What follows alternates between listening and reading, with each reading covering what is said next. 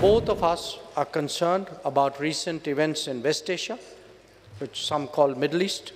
We emphasized the importance of preventing further escalation of violence and hostilities.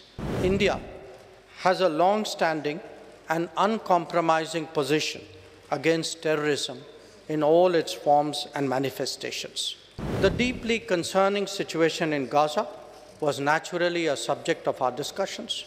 There is a visible humanitarian crisis that needs to be addressed, and the creation of sustainable humanitarian corridors is the need of the day. I stressed on the need for all parties to avoid provocative and escalatory actions and to facilitate movement towards dialogue and diplomacy.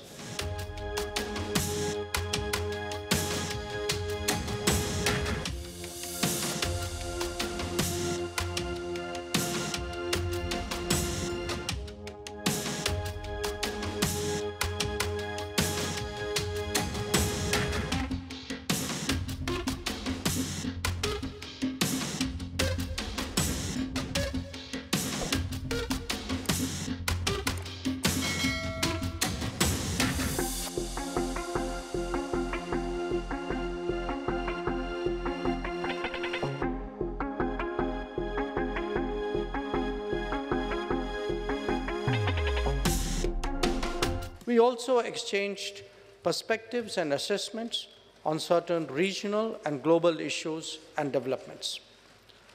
Both of us are concerned about recent events in West Asia, which some call Middle East, and we emphasized the importance of preventing further escalation of violence and hostilities. We will be continuing further discussions over lunch.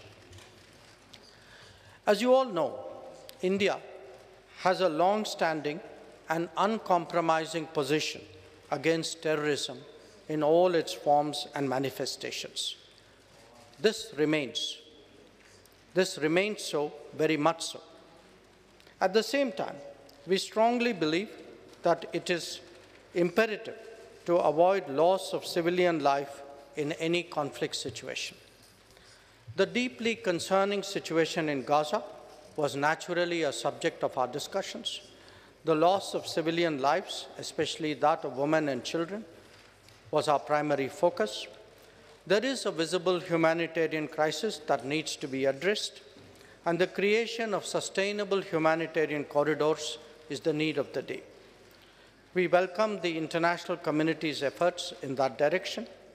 India itself has delivered shipments of relief material to Gaza and contributed to the UNRWA. On the issue of Palestine, let me reiterate India's long-standing support for a two-state solution where the Palestinian people are able to live freely in an independent country within secure borders. I stressed on the need for all parties to avoid provocative and escalatory actions and to facilitate movement towards dialogue and diplomacy.